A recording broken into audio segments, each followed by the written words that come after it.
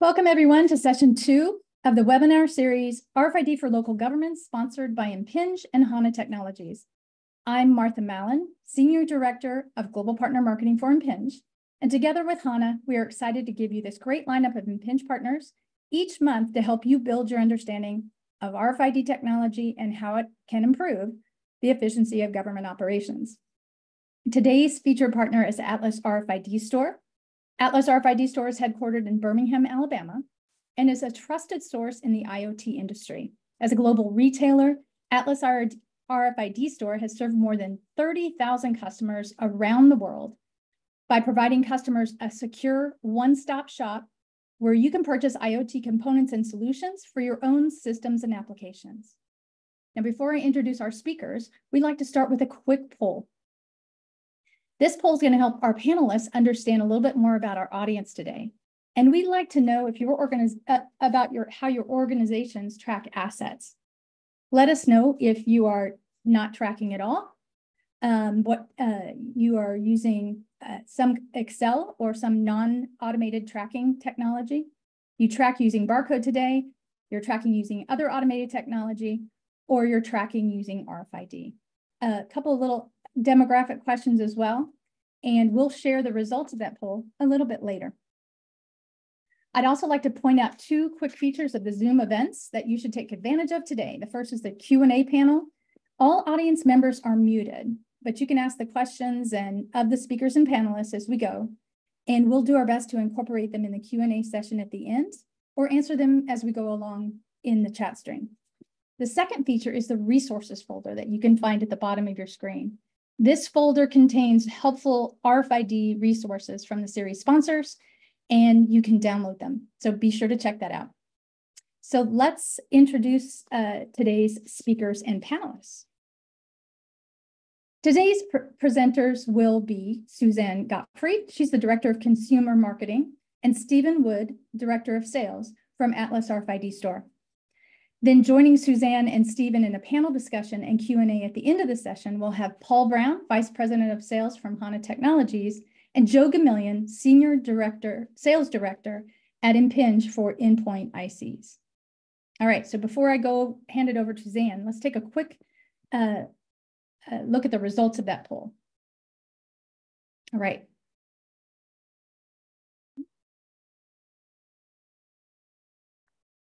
All right. It looks like we have 57% are from local government and spattering from industry and other. Obviously, the majority of the people seem to be from the United States, 88%. And it looks like an awful lot of the people are working in GIS management and IT management, which is kind of interesting. Generally speaking, we seem to have a split between people under 25,000 size of cities and over 100,000 size of cities. Great. Thank you very much. All right, Suzanne and Stephen, thank you for being here today, and I'm going to hand things over to Suzanne. All right, thank you so much, Martha. Really love being here and hope everybody loves the webinar and gets a lot of really good insight from it. So we're going to talk about RFID basics for local government. So again, I just want to say, look for a few fun polls throughout to gauge your understanding of RFID. And kind of like Martha said, there's going to be material available now and afterwards. And here are the 3 things that are available as well as the agenda for the day. All right, so RFID basics. So we're going to start off with our most basic definition here. What is RFID? As you might already know, technology has maybe just as many acronyms as the government. Maybe, we'll see.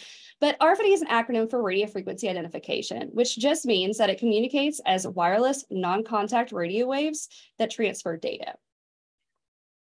Now, I know that you might be thinking, okay, the data is transferred by these invisible radio waves. You may be wondering, is that a new thing? So the answer is no.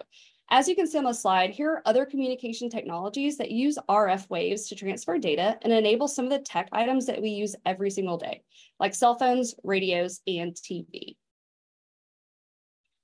So radio waves are just one type of invisible wave that we use in our everyday life. Radio waves are on the left side of the electromagnetic spectrum, which means they're slower waves, and the speed and the intensity ramps up the more you move toward the right to gamma rays.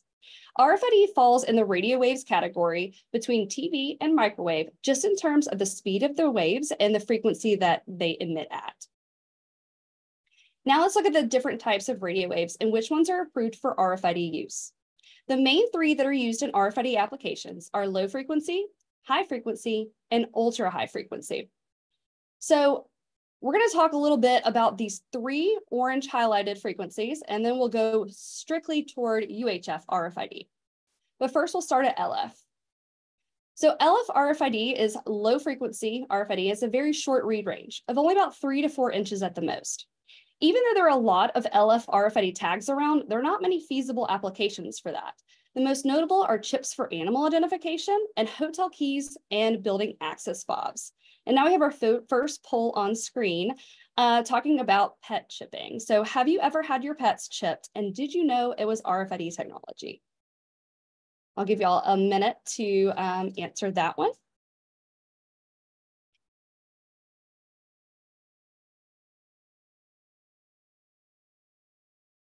Okay, and we're going to look at the poll results a little bit further later in the presentation. So we'll move on to our next one. So because you have to position the reader so close to the tag, as you can see in this image, LF is only used for applications that need to read one tag at a time. So next we're moving on to high frequency. So high frequency RFID, or HF, has a longer read range than LF, but a little shorter than UHF, which we'll get to next. So an HF RFID tag can be read from around 12 inches away. Honestly, HF RFID is seen kind of the most around you in the form of NFC technology. A lot of people get the two confused. So HF RFID is a range of frequencies, and NFC is just one band on that range. So it's sort of like saying you're watching TV versus you're watching Food Network. So TV, like HF, contains a range of channels, and NFC is just one particular channel that was standardized.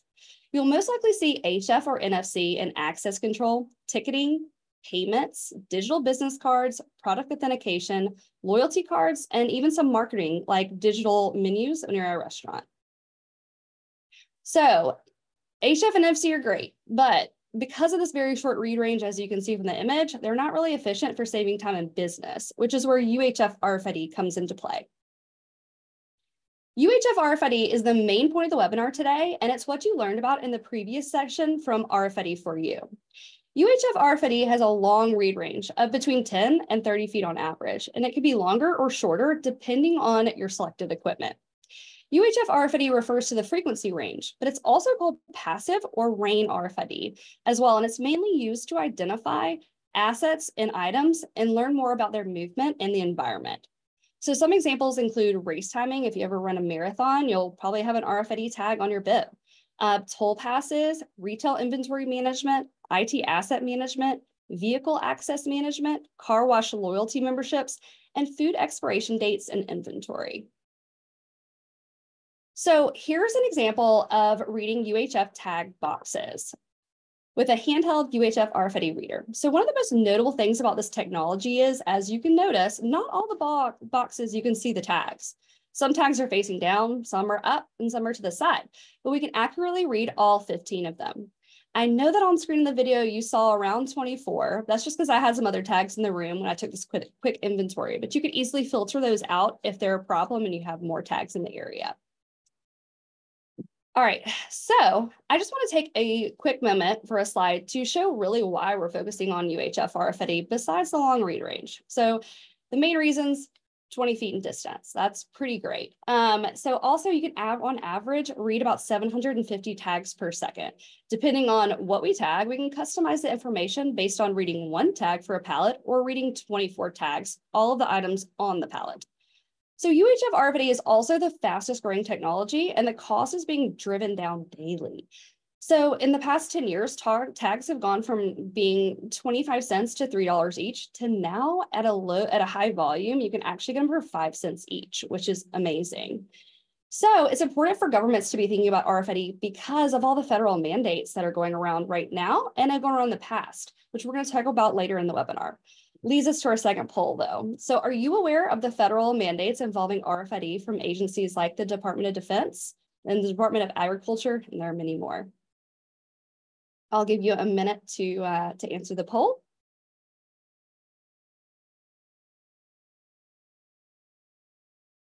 All right. So, and again, we'll check out those answers here in a little bit. So now we're going to talk about the advantages of RFID. Now that we talked about advantages of UHF versus LF and HF, we're going to talk about UHF versus other item tracking technologies. So first, we're going to talk about one you probably know the most about, barcodes. So barcodes need line of sight, and they can only be read from a couple of feet away. So most people in the industry, especially our industry, talk about line of sight. But what is it? So line of sight is just saying that you need to see the face of something in order to read it. So like these barcodes are showing here, you have to actually see the barcode to read it. So in this next video, I'm going to show you how you can read an RFID tag with line of sight and without line of sight, which is an awesome feature. So in this first part of the video, I will read the tag with line of sight. Obviously you can see the tag. And then I'm going to flip the box over. And then I will still be able to read that tag perfectly, which is something you cannot have with barcodes. All right. Next up, we're actually going to talk about the main item tracking technologies. So here are the ones that we have identified as kind of the main asset tracking technologies. So the brief text under them, I call it the cons or the problems with each one of those. And I know usually people say, oh, show me the pros and the cons, but it's really easy to call out the positives. So they all can track items, obviously. And also as you move from left to right, they can track items at a longer distance. So in the front, you have barcodes, which is just a few feet, all the way to geolocation, it can track you all over the world, right? So what I want to do is kind of focus on the problems so we can look at why UHF is the least problematic. So let's look at these. So with barcodes, it's extremely inefficient to scan one barcode at a time from a couple of feet away. With RFID, metal and water interference can be an issue, but it can be mitigated with the right equipment. And some say there is a slightly higher cost of setup than barcodes as well, but it doesn't really compare to the next two that we're about to talk about. So active RFID is expensive. It's expensive to set up and it's expensive to maintain because the tags die between 3 and 5 years due to battery life. So that would mean every 3 to 5 years, you're stuck buying all new tags, which can be expensive, like $20 each. So geolocation, you're probably gonna be pretty familiar with. So it's kind of like your Apple tags, which are, they're not that bad. You're probably thinking Apple tag is only $25, but that would be $25 per asset in your office, which is pretty costly for just a setup, not to mention the recurring fees from the service that you're going to pay, which could be around $200 a year. So that would be extremely expensive to get going with. All right, so in this video, I just want to show you a quick side-by-side comparison about reading RFID tags versus reading barcodes. I honestly leave the reader out for a minute. As you can see, the first second, it takes all the boxes and sees them, but I just needed to have that on screen as well.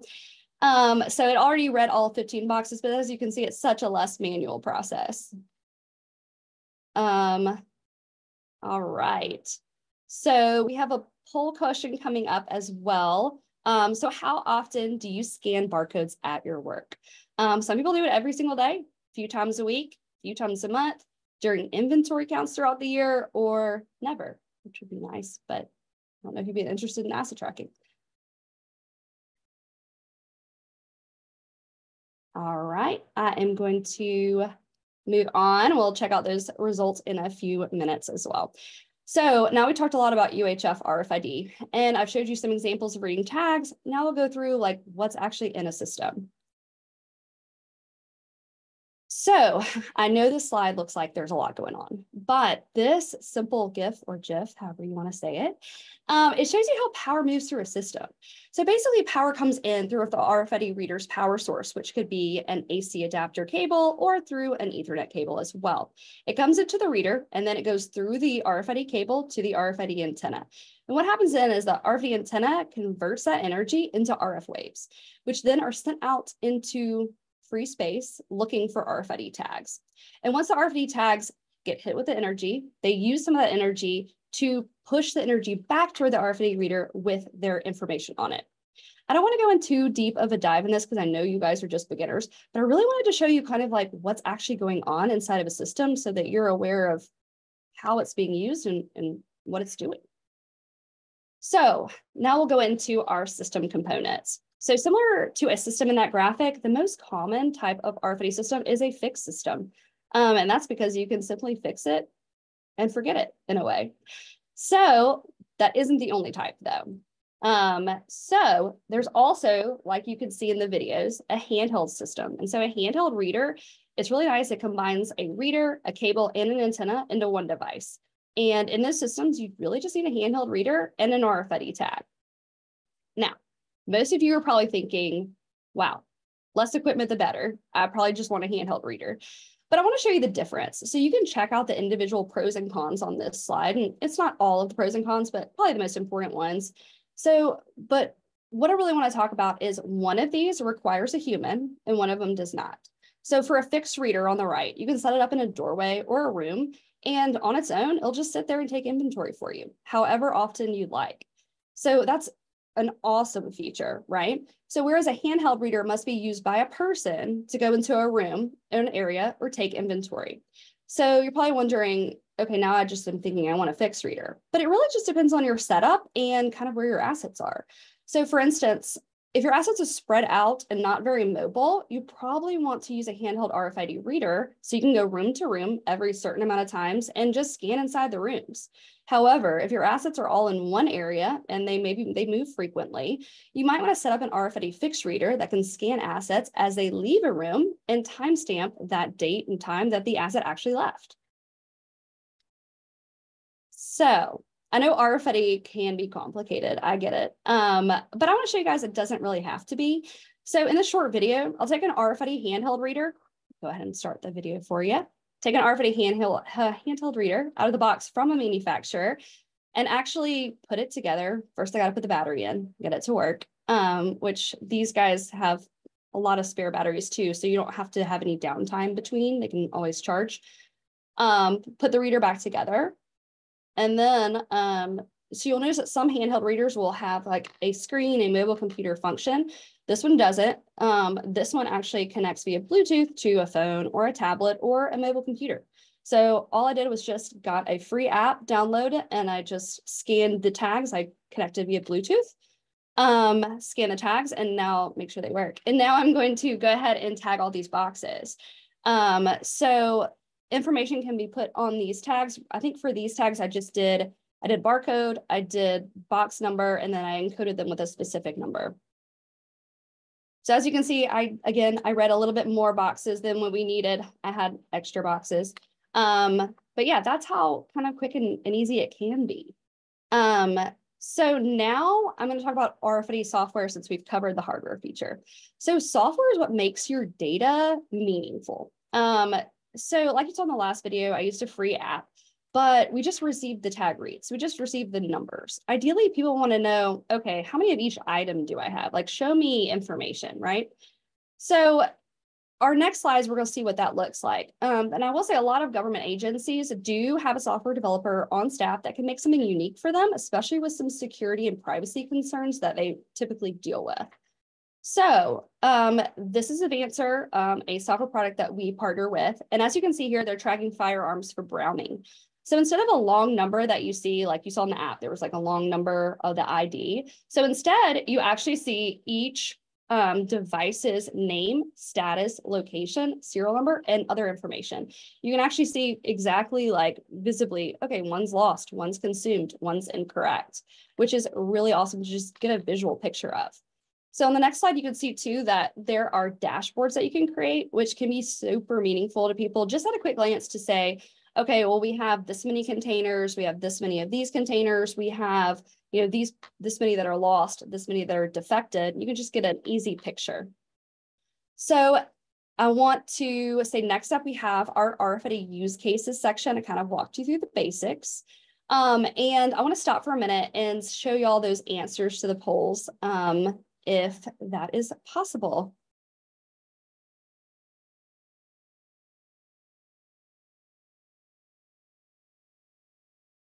Okay, so the first one is, do you have your pets chips? And did you know it's RFID technology? Most of you do, and you do know it's RFID technology, which is awesome. But those of you who don't, it's okay. I don't think I really knew until I worked in this industry, so it's not a big deal. All right, what about our next one?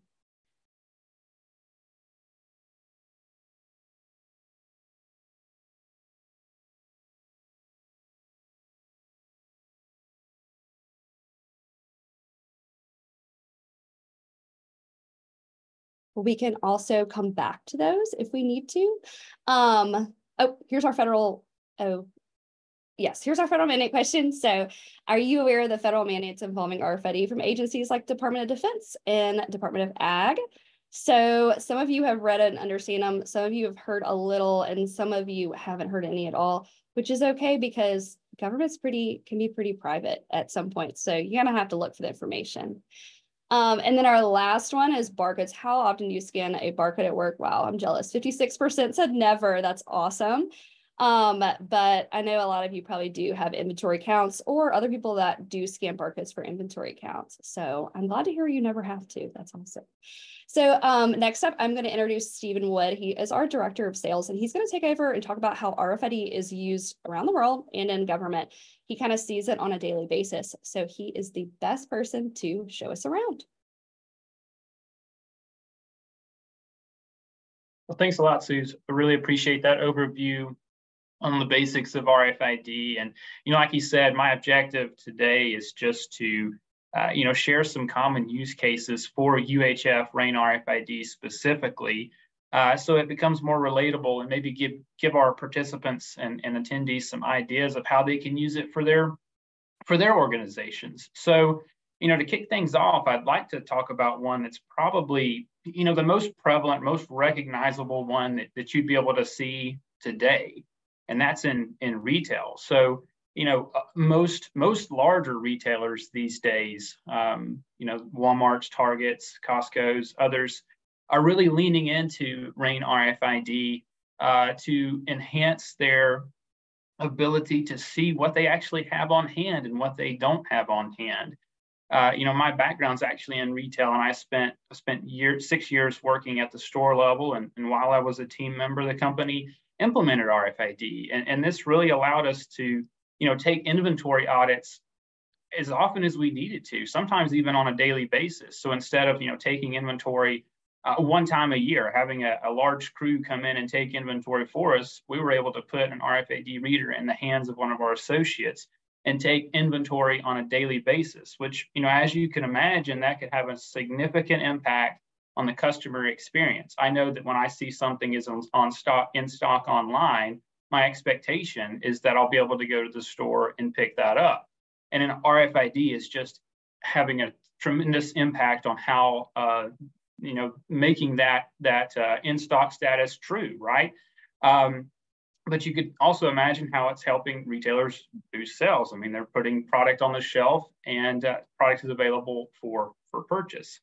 The next application, and probably more relatable for most government organizations, is asset tracking. So, here are a few organizations that use UHF RAIN RFID at an enterprise level across their organization for asset tracking. One of my favorite examples is Boeing here. So Boeing tags their tools. They're used for aircraft maintenance, right? And then they use the technology to confirm, at the end of the day, at the end of the shift, that all those tools are returned to that toolbox. As you can see, it's a pretty critical safety feature. The last thing that any one of us wants is a wrench left inside an engine cowling. So just a really great use case that saved them, obviously a lot of money because they're not having to reorder tools. They have better visibility, but also has a tremendous impact on the safety of air travel. Another really relatable application is how Disney has really expanded their use of RFID over the past decade. It started out as like their magic bands for resort and park access control, and it's expanded into leveraging RFID for personalizing experiences across the park. Like when you ride a ride and they call you out by name, that's using RFID technology. But it's also being used behind the scenes. UHF RAIN RFID is specifically being used for costume management for their character staff. It ensures that those assets are where they need to be at the end of a shift, so the next shift can pick it up and go, making things much, much more efficient. And they continue to look for new use cases for the technology. As Suzanne mentioned a few moments ago, the federal government is really beginning to see the advantages of this technology, and it is emerging at the state and local level as well. But just to touch on a couple of applications where we're seeing it at the federal level is DoD. And DoD is really kind of a pioneer in this space. They've been using UHF RAIN RFID really since the beginning. And how they're using it is to enhance the visibility of their supply chain. They have their suppliers tag whatever they're shipping to the DoD with an RFID tag, so the staff knows and can confirm that shipment quickly, knows who it came from, knows what order that it's associated with. And then once those things move into their possession, they're using those RFID tags to manage those assets from there. Most recently, you may have seen that the USDA has mandated that all livestock, stock, and cattle are going to be required to have a unique digital ID. And the primary intent with this initiative is to be able to quickly identify potential sources of diseases or other risks within the food supply chain to cut it off at the pass before it proliferates. Essentially the objective is to have better visibility and track from farm to plate in as many instances as possible. So, the next couple of slides, we'll talk about some scenarios that Atlas, our team, has worked really closely with agencies and organizations to deploy. And here are some of our most popular ones. Obviously, asset tracking, IT asset tracking specifically, which is really important. A lot of sensitive information is stored on IT assets, so we need to have visibility and know where those things are.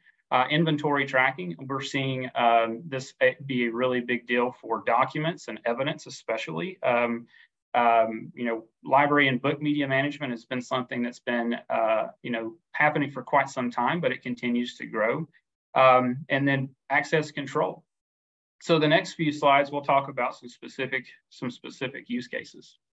Yeah, and before we get there, thank you so much, Stephen. I wanted to throw out a couple more polls. So my first poll question is, have you been to Disney World, Disneyland, or a Disney cruise and used RFID technology while you were there? Because they're using it all over. So I'll give y'all a couple minutes for that one. And our follow-up question, I guess that's only 1 minute, but our follow-up question is, have you purchased any retail items and seen an RFID tag on the price tag?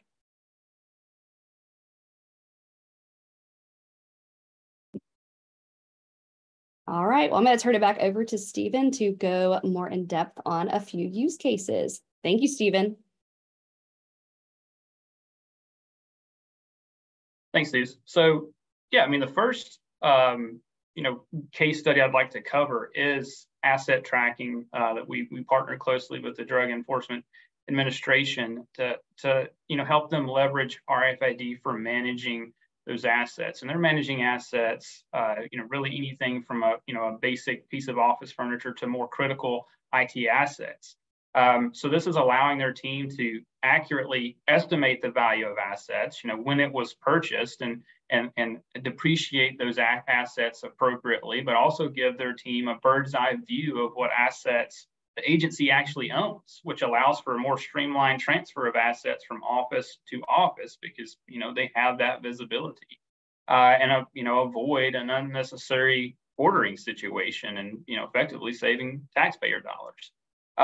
The next application is with Oak Ridge National Laboratory. As you can imagine, this laboratory, since its origin, has been responsible for handling extremely sensitive, dangerous chemicals and elements. And, RFID, we worked with them to install RFID at various workstations and put handheld readers in their team's hand, which has allowed for, a clear breadcrumb trail or a chain of custody on who has that particular item and ensure it's going through the proper processes in the proper order.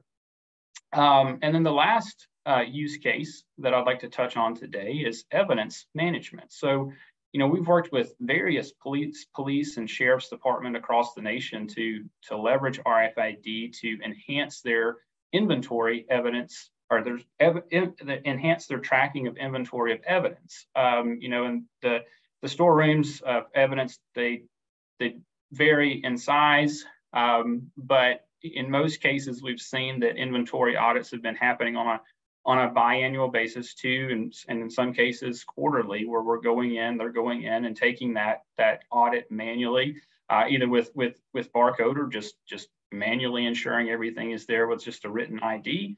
But those customers that have leveraged RFID are now able to do that inventory audit as often as they'd like to, and it takes a very short time frame. One particular customer, they took inventory twice a year, and it would take them 48 hours to do just the inventory count, when now they're able to do that in 20 minutes. And they're doing it as often as they would like to, in some cases once per day.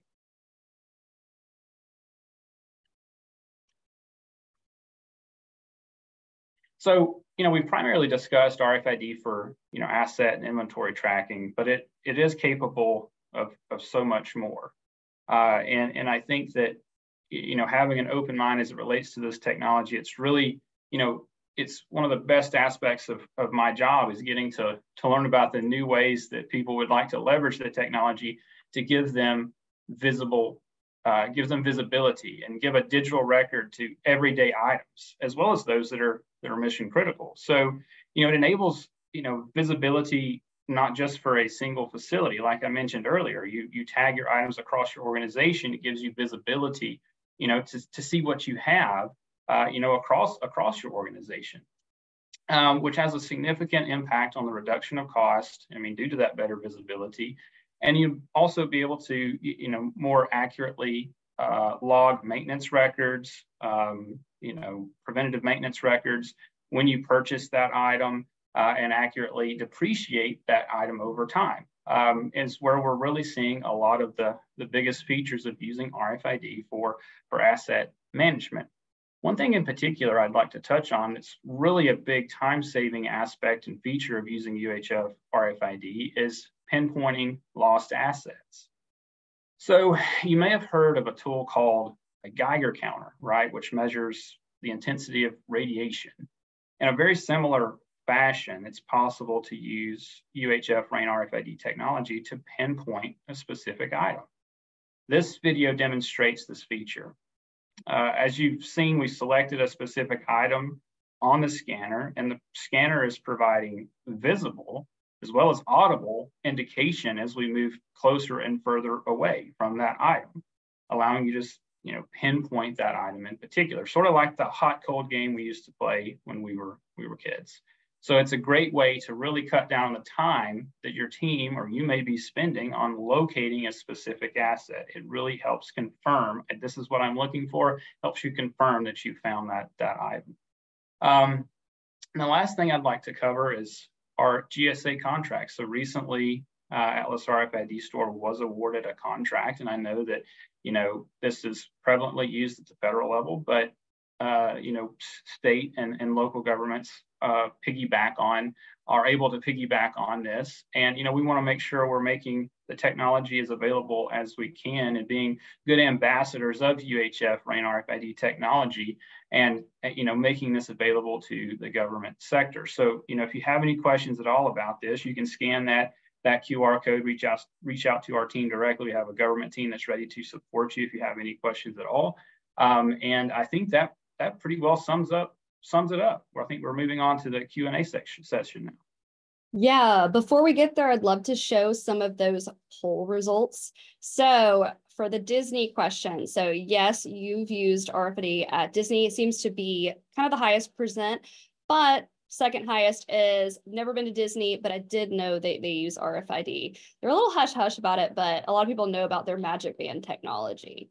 So let's go to the next question. So have you purchased any retail items and seen an RFID tag on the price tag? Yes, most of you have, which is awesome. So I started a small collection at my desk of different retail price tags with RFID tags on them. It might be a little nerdy, but it's kind of cool too. So we'll move on to the Q&A. We're going to have Joe Gamillion from Impinj and Paul Brown from Hana inviting and Martha back as well. So welcome back, everybody. Hi, Suzanne. I did want to start off the chat by asking, so I know we talked a little bit about a system, an RFID system. I would love to ask Joe kind of if he can talk a little bit more about a reader's role in an RFID system, because it's, you know, that main big component and that most costly component. Yeah, hey, Suzanne. Yeah, absolutely. That, you know, without the reader and the tag, we don't have a system at all, first off. But there's so many different, as you guys have been discussing, there's so many different types of readers that can be deployed, whether it's a handheld device, a sled that you can slide a cell phone into and use an app with. There's overhead readers that can be mounted, whether continuously or always on, to be able to always be doing reading of any kind of tags that move in and out of that environment. And how you set those readers up really matters too. It's important to understand what the environment's like. You can maximize the performance of that reader. There's a lot of, shall I say, settings and configurations that you can use inside these different readers to really maximize the deployment of your RFID operation. Awesome. Thank you so much. And I kind of wanted to send the same question to Paul Brown. He knows kind of the most about tags on this call. So Paul, could you talk us through kind of an RFID tags role in a system, since you are the resident expert over here? Yeah, thanks, Suzanne. Yeah. And thanks everyone for joining the seminar today. Yeah, at HANA, what we're doing is we're actually creating the inlay that the reader that Joe just mentioned is actually communicating with. So we're actually taking an integrated circuit IC and we're attaching that to a PET material, conductive layers of aluminum typically. And what that's doing is that design is critical to, Suzanne, you mentioned earlier how far the UHF tags read, in between 10 and 30 feet. So the design of that inlay integrated with the IC chip is really what dictates how far that's going to read. And depending on how far the customer needs it to read, you know, we would design the inlay accordingly to do that, as well as, I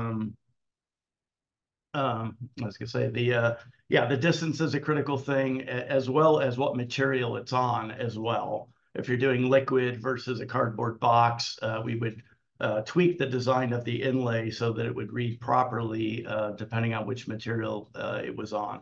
So yeah, we have over 30 years of experience of RFID inlay manufacturing and design.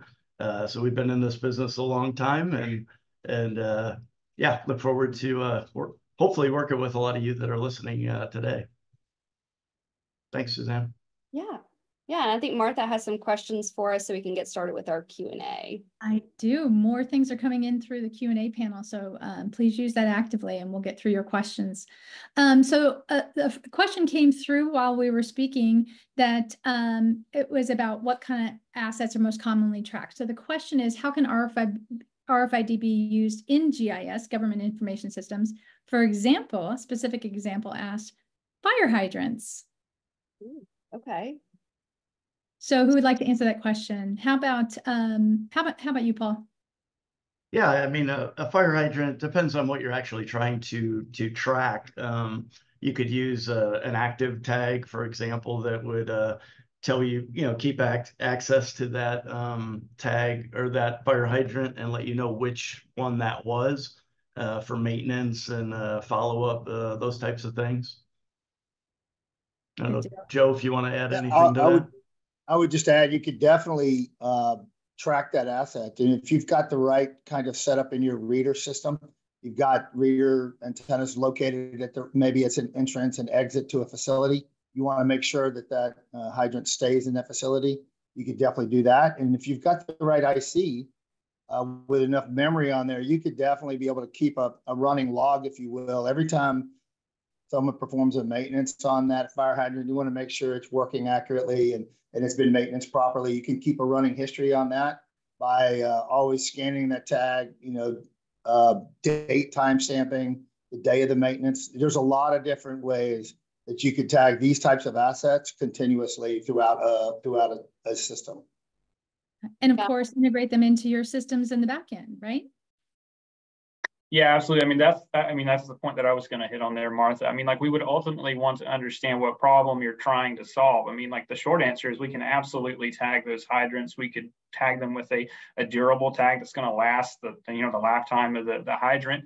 But we would really want to understand, like what data you would need to see to be able to make business decisions. That's really where it becomes important. As far as the technology actually working, the hardware working, that wouldn't be a problem at all. We've helped customers with similar applications, but the starting point for us is what business problem, what visibility, what decisions do you need to make with that data? That's where we would want to start. But to answer your question, it would absolutely be feasible for the technology to function. It's just taking it to that next level as far as gaining the data that you need to be able to make those decisions. And I was going to say that it's kind of popular too for city works. So like if you have a top of a sewer, or you have a fire hydrant or something like that, where maybe you're called out one day and you just want to keep a record of how many times you're called out to that, how many times the fire hydrant has leaked, or how many times y'all checked that sewer station. You can scan the tag and input the data for that digital record, and pull up records on a certain fire hydrant and be like, okay, we've had this many leaks, we've had to go out this many times to check it out. And just having that fire hydrant having a unique ID instead of, oh, they all look the same, they're all red, So that's what's awesome with it, is keeping those records. Perfect. All right, so here's a little bit of technical question that came in. Will this RFID antenna, or you were talking about, Suzanne, about antennas at the time, will it interfere with Wi-Fi signals, and what frequencies are used? So how does the RFID interact, complement, or interfere with? I can take that one if it's all right. Yeah. Yep. So, it is a different frequency. So Wi-Fi is operating at 2.4 gigahertz or more. UHF RFID is 860 to 960, right?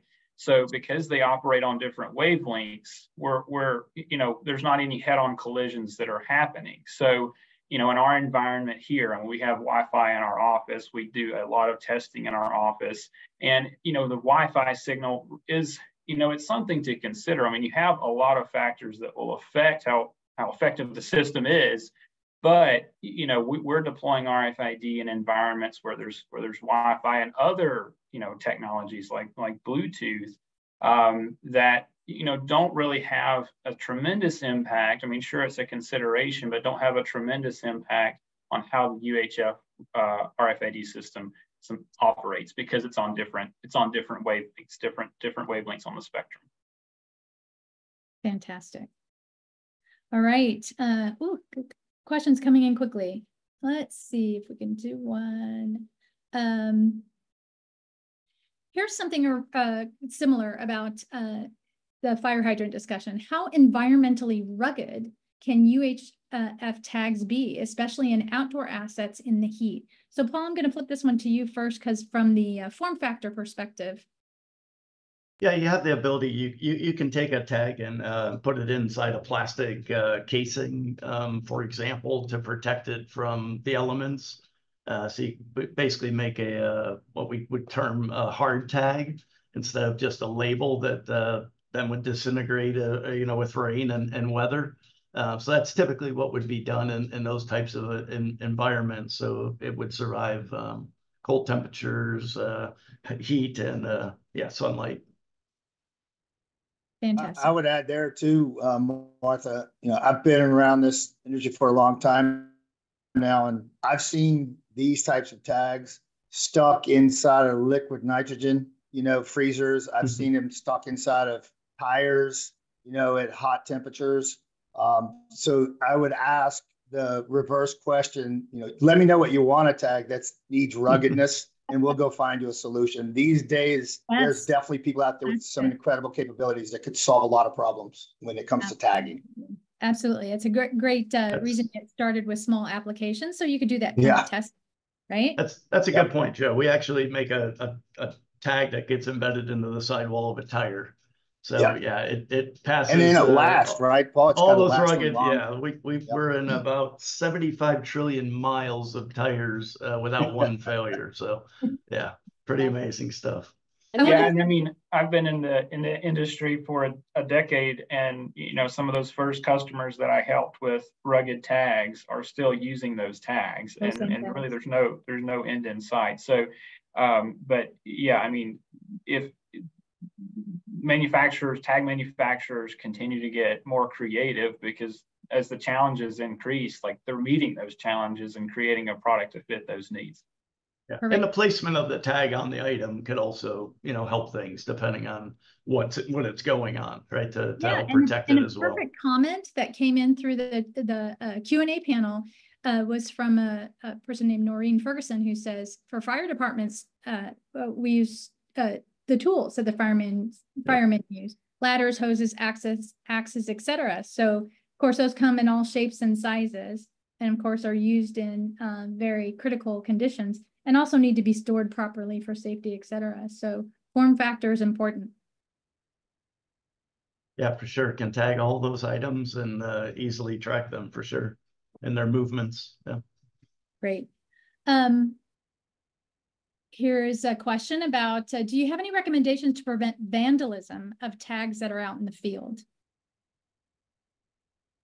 I'll take that one. I think that, we get questions quite often about tamper evident, right? And there are certainly tags that are, you can determine if they're, if they've been fiddled with, if you will, like tried to have been cut off or what have you. But, there's a few tags in particular that really have you can take a sledgehammer to them, right, and put an excessive amount of force on them. They do have to be, plastic or polymer of some type, because RFID won't read through like a metallic or metal, so they do have to be plastic. But that plastic is very, very, very durable. And when I think about removal of tags, right, which is a possibility, it's we have to look at how they're being attached. If it's just adhesive, that's really challenging to, prevent someone from moving. I mean, we can obviously put a really, really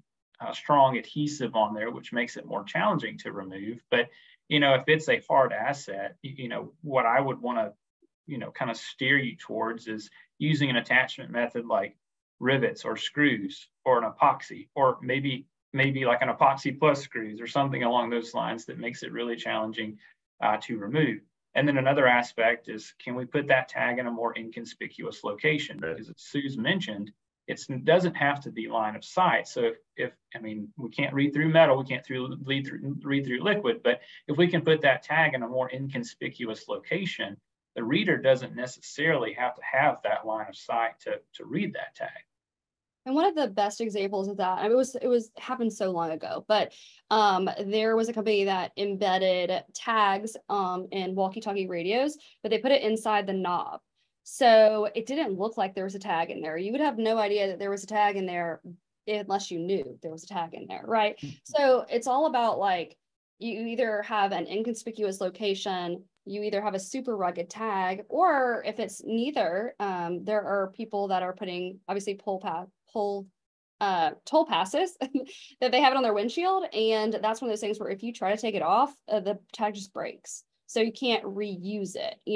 So it just kind of depends on the asset and like what your options are. Perfect. There's a couple of questions that are real similar. Let's make sure we get those answered. They're similar answers, but slightly different questions, and I think it's really good for people to hear the examples. So one participant says, I came across something called a ceramic UHF RFID tag that was very compact. What is their application, and how are they different from standard or on-metal UHF tags? So ceramics, so any experience in ceramic tags? We sell some ceramic tags, and they're great. We mostly sell them for, especially, I think I kind of know what type of tag you're talking about when they're really small. We see a lot of them in tool tracking, because you can also kind of embed them in there. They're good for embedding because they can just like fit very nicely into your tool, whether it's a scalpel in healthcare or a wrench or anything like that. I usually say that they're great for embedding. Stephen, do you have any other insight on that? Yeah, you're spot on. I mean, like that's primarily a tag that's used for, it's either like a small IT asset that you're trying to tag. I mean, like a mobile computer or device or something along those lines, or a more ruggedized item like a tool. In fact, I mean, some of us may have played at Topgolf before. Embedded in their tag is a ceramic tag. So, I mean, it's just a ceramic material with the aluminum or whatever metal material used for the antenna wrapped around that ceramic piece with the chip attached. So it serves the same functionality as what Suzanne described earlier in our conversation. It's just it is a more niche use case, and they're typically on metal. There are some that are specified for just plastic, but in most cases ceramic tags are on metal tags. But they function the same way. It's just there's so many tags, and it's just important that's what we do. I mean, we have a lot of different offerings on our site, and some that are not on our website. Our mission, our objective is to guide you to the right products for your application. So kind of going back to what I said earlier, we want to understand what the business need is, what the problem is, what you're tagging, what your objectives are, so we can give you guidance towards the right product to fit that application. That's a great question. Fantastic. Similar question. Have you had success when having a tag used in plastic injection molding?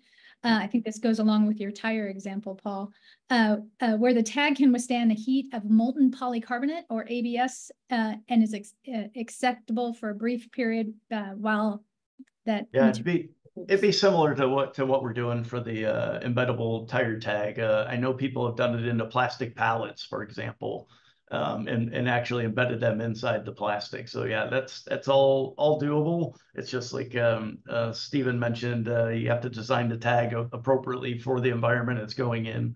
But yeah, you pretty much put a tag anywhere and on anything for sure. All right. So here's a follow-up question to that. How about underground assets? I assume they wouldn't work because of dirt, sidewalk, etc. that's blocking the signal. So what about concrete, dirt, things that are a foot down? Joe, you want to answer that one? I mean, I definitely have seen concrete embedded tags that are definitely readable, if you will. But yeah, there is some level of, if you cover the ground, if you put a certain amount of dirt over the top of a tag, it could get to the point where it'll be difficult to read.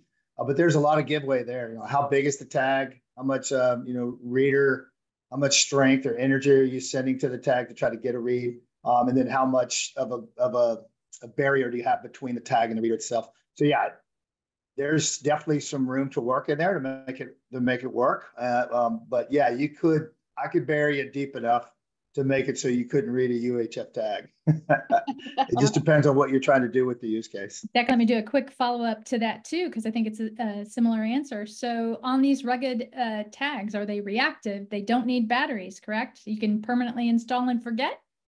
Right. Passive technology. Everything's passive. Yep.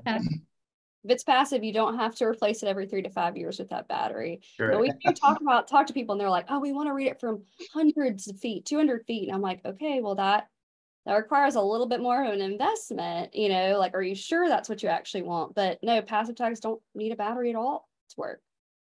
And Martha, I saw the question about the museum and tagging art. Yeah, and that was my next one. I wanted to add that we're talking about some really durable hard tag solutions that are out in the market. There are some too that take into account, the need to be really careful with certain materials. So there's some adhesives out there that are made specifically for that type of use case. There's materials made for that. They can embed RFID into it. You absolutely could tag a very expensive piece of art if you wanted to. It's done in some galleries already. I've worked with a couple of small providers out in the market that have done that. So yeah, don't just think everything's hard and has to be super durable. There are so many technologies built around embedding RF into these types of really specialty use cases. And document control as well, right? You can document, yeah. Yep, you can track, put it on paper and track documents as well. Frankly, for everyone who's listening, it's the best part of my job. Like every time I turn around, I never know what we're going to be tagging, and it's just a phenomenal. Yep. You know, I've had just the best career enjoying tagging some of the most incredible things. Like there's not much we couldn't dream up that we can tag as an industry. I agree with that. There are a lot of use cases too that, you know, you don't want to hurt the document. So there are a lot of city people that are tagging like city plans or maps or very expensive documents that they have, and they can't have a tag, you know, rip off of them. So that's definitely doable. And that's honestly, it's less unique than some of these rugged and embeddable tags that we've been talking about, but the rugged tags are kind of cool too. So yes. All kinds of shapes and sizes. So a couple of practical implementation questions too. So RFID products, those that are described in this webinar, are they being applied in South America, specifically Chile? And you might have some answers for that. Yeah, I mean, we do have customers in Chile. The thing that, like, the most important thing that we'll want to look at there is whatever devices, you know, you know, are fit for the application are also certified for use in that region or country, which is something that our team can provide guidance on. But absolutely, yes. And it's actually, I mean, emerging a great deal in South America. So, you know, the answer to the question is yes, but we would just want to make sure we're following all the guidelines for your country or region as it relates to frequency emission. Yeah, I would add RAIN, RFID, UHF, RFID. It's a global technology deployed all over the world. Absolutely. We have multiple readers that work in just about every region you can find around the globe. So absolutely global. It's accepted by almost all governments. Absolutely. Yeah, we could tag in Chile. Cattle too, if you wanted to tag some cattle in Chile. Example. There you go. All right. So how much does a average RAIN RFID system or average RFID system run? Of course, you know, it depends. So we'll let Suzanne and Stephen answer that. But also, how easy is it to join the info that comes from an RF tag into a GIS, a government information system? So, Stephen? Yeah, I think Stephen for that one. Yeah, I mean, that is a loaded question right there. And you know, Martha, as you mentioned, it does strongly depend, and you know, depends on the application requirements. You know, a lot of times I'll tell customers once we understand, you know, the scope of the actual physical application. And what I mean by that is like the hardware needed to support it. You know, we're talking the readers, the tags. Like, we can provide you with an estimate on the hardware, right? Like these are the readers that you're going to need to cover this area or that area, or, you know, you're going to need 11 handheld readers to support, you know, 10 associates, whatever it might be. Like, we can give you an idea of the hardware. Now, one of the variables is software, right? Because the scope of software is so abundantly different from one organization and one company to the next, that requires, you know, some time for our team to really analyze what that looks like, put a scope of work together and present that to you. I can tell you that, you know, I've seen RFID applications as low as, you know, probably in the $3,500 range, $3,500. Then it's a full system, right? It's a small, compact system up to, you know, as much as you'd like to spend, right? As much as you have to spend. I mean, it really does vary a great deal. But, you know, what I would just encourage is, you know, getting in contact with someone on our team. Just, you know, we'll start with the problem, like I mentioned earlier, get a really good idea of what you've got going on, be able to provide you an estimate on the hardware. And then, you know, another key component is we never recommend like buy all of this. We always recommend, hey, let's start small. Crawl, walk, run approach is the best approach for UHF RAIN RFID. And it is more prevalent and it's more effective than it even was 10 years ago. But it's really important to test, you know, confirm that it functions like it needs to function. And then scaling the application becomes easy as long as you do that step. You know, test effectively and then scale from there. So I know that's like an answer, but not an answer. Yeah, I hope that makes sense. I think that also it just really depends on how many places that you want to read. So if you just want one handheld reader and read 5 tags, you're going to be able to do that under like $2,000 without the software costs, which you'd have to kind of figure out. But do you want to have a fixed reader in every single doorway of your area? Like, yeah, that's going to cost a little bit more. But then again, you got to think those are the startup costs or the setup costs, and the recurring cost with UHF RFID, RAIN RFID. I mean, that could be, you know, 5 to 10 cents per tag. So it's a lower recurring cost. Stephen, do you know anything more about the GIS system, like getting the data into a GIS? Yeah, I mean, we can, like, without any additional software, package or cost or anything along those lines, like we can help customers export RFID tag data to a destination where they would then be able to ingest or digest that data. And as far as that process, I mean, it could be any sort of method. I mean, it could be as simple as like a keyboard wedge or keyboard emulator. I mean, that's the most simplistic method. But, if you have multiple fixed readers on, that you need to deploy, you need to put them on a network, we can export data in a JSON format. So it's got, these key values that you can parse and put in the correct position within your system or program.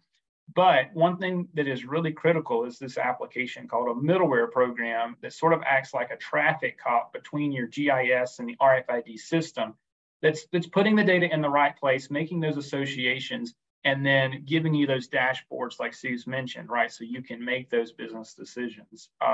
So we can certainly export data and push it to a destination, but one of the critical aspects is that middleware program that's going to, for lack of better terms, just tie everything together. Fantastic. Here's a interesting one from a tag capabilities standpoint or an IC capability standpoint. So if someone else has an RF reader, can they read your tags? What kind of security can you give to a tag? So Joe, why don't you answer that one? Yeah, the short answer is yes, but really what are they getting from doing that? All tags are a license plate to a specific item. But if you don't have any context around what the license plate is, like if I show you 50 license plates, you're not going to know which one of them goes on my car. And so being able to, all these tags are lockable. In almost every application, you lock the tag once you put the data into the tag. So it's super important to make sure you're protecting the data from that perspective.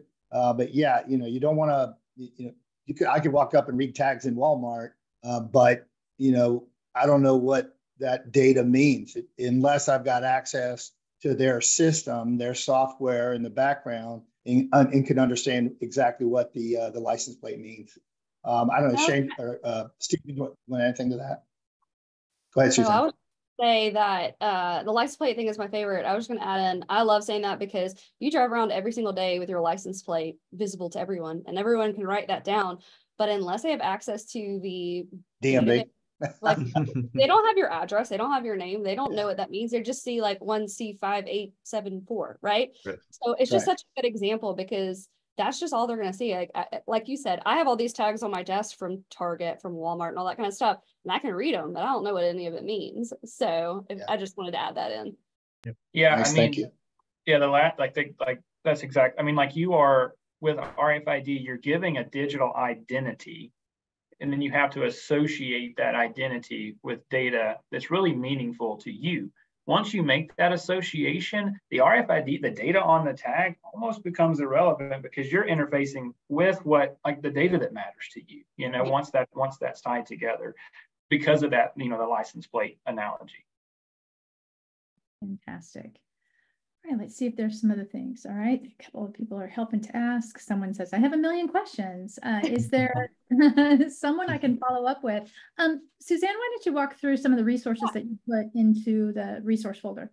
Yeah, so I put a couple of resources. I always love a good after a webinar, like, hey, what all did we talk about? Because it goes by kind of fast and a lot of people throw a lot of information at you. So I put a little thing in there that it says just a one sheet piece of collateral that just talks about what we talked about. And it talks about the equipment that was used. It talked about how you can get in touch with us, and it talks about more resources. So one of my main jobs is creating information about RFID, because when I first joined Atlas 12 years ago, the only thing you could find about RFID was written by like electrical engineers or RF engineers, and they were like there were these, I couldn't read them. I didn't know what they meant, you know? So what my job is basically to make RFID easy to understand. And so at atlasRFIDstore.com, we have a learn part, a learn main menu tab at the top, and we have a blog on there about all articles about how people are using it.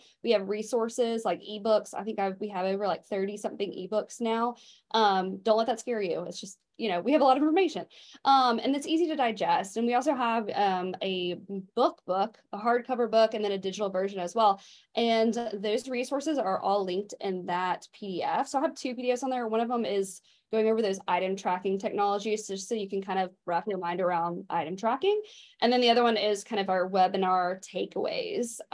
So if you go there, like go down the rabbit hole and look at all of the fun, you know, things that people are using RFID for. I know Stephen kind of mentioned Topgolf, and it's like the best kept non-secret, but secret. But, you know, like all these big companies, they're really using it. So go there, learn about how it's being used, learn about how it's actually, like, how to implement it and how to do it.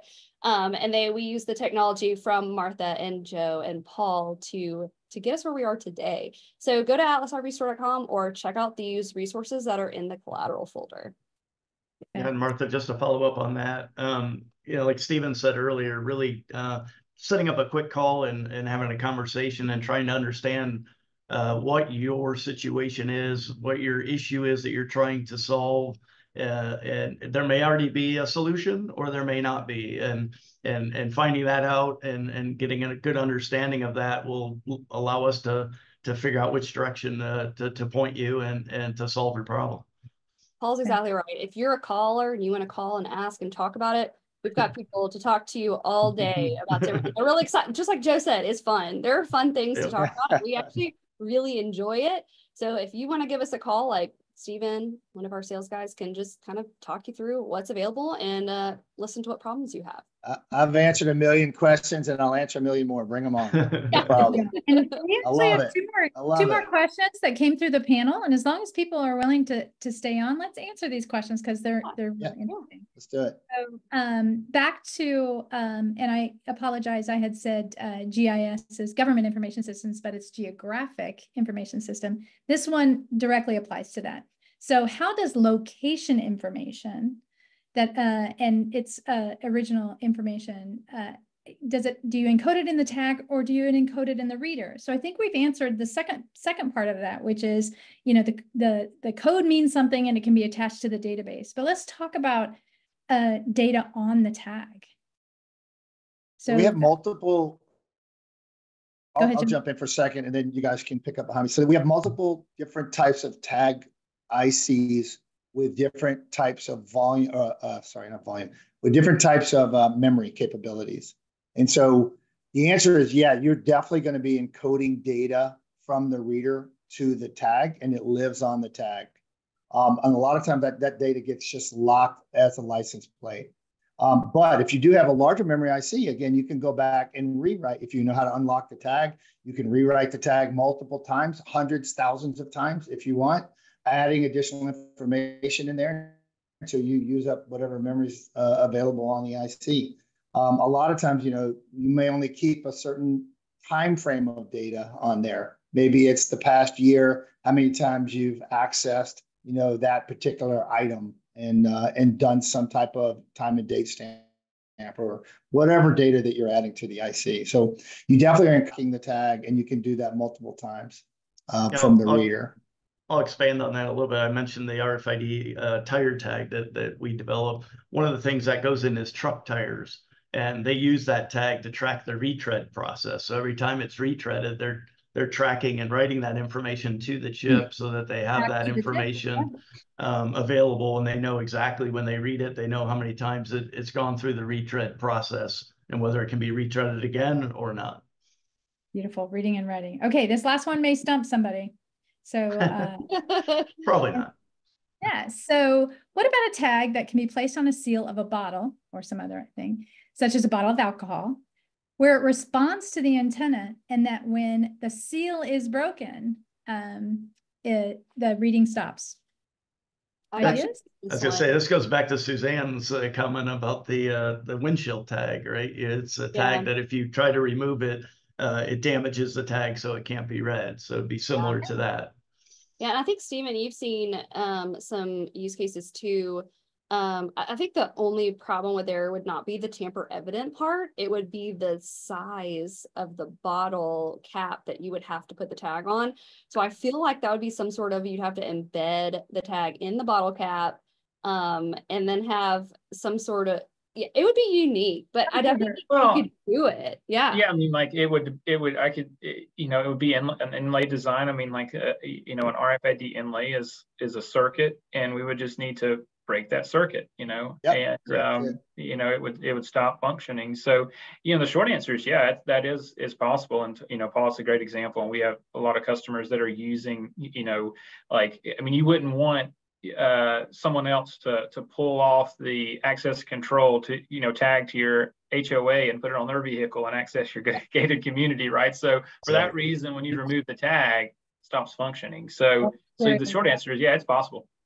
And I think that there are some other, like maybe airlines doing it. I feel like I have read some articles about if you tamper with something in an airline, especially like equipment, like that's consumer facing, so maybe like a seat or something like that, they have tamper evident tags where they can actually be, when they take the next scan, they can see, okay, well, before this flight, I read 60. After this flight, I read 50. So it means that there are 10 that have lost track of, so that we have been tampered with.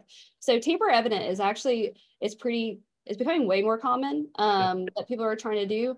So that part is definitely doable. Great. Yep. Well, fantastic. So we're at the end of our webinar.